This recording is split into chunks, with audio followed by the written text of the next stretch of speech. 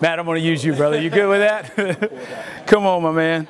We're going to put you right here, and you're going to face me, okay? The reason I put you here is kind of stylistic, meaning I could have put you on both sides. But the reason that I want you right here is not stylistic. It's because you can see the most components in this movement when you're standing here. Based on this position, tell me what we know we can see in terms of his squat.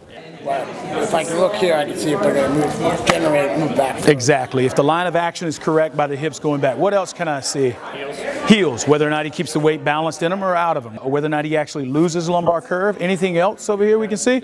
Depth, yeah, whether or not the hip crease goes below parallel. Now, the challenge is, when I'm standing right here, there's one big ticket item that I really can't see from here. What is that thing?